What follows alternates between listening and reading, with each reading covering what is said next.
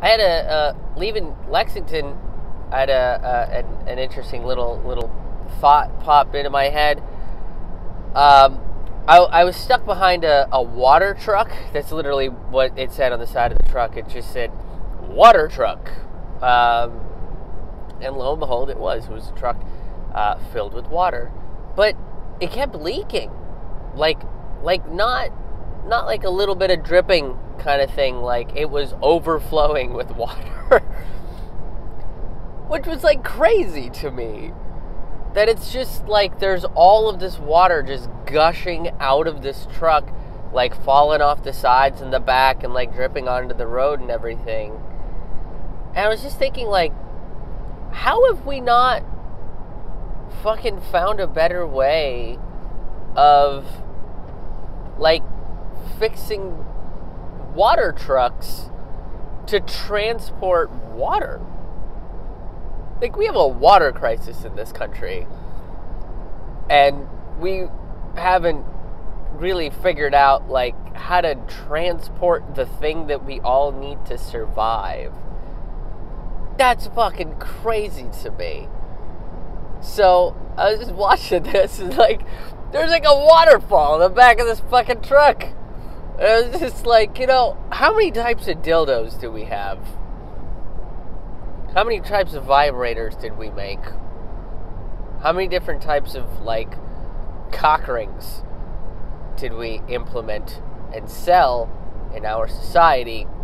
And we keep making advancements in those. But water trucks seem to be cascading water all the time. I don't know. Maybe our priorities aren't set straight. They're not really, like, thinking about what we need. It's like, oh, man, I wish I could last in the bedroom for, like, 7 hours. But I bet I could develop a pill to do that. But I can make a device that I can, hook into my dong to make me go for 7 hours. Jesus, relax. How about we create a water truck that can drive for 7 hours without losing 70 gallons of water onto the road? Maybe there's maybe I'm missing something, right? Maybe there's like a science to it or something. If there is, leave a comment, let me know. I don't know. But I feel like it's weird that a water truck would just be spilling water out of it.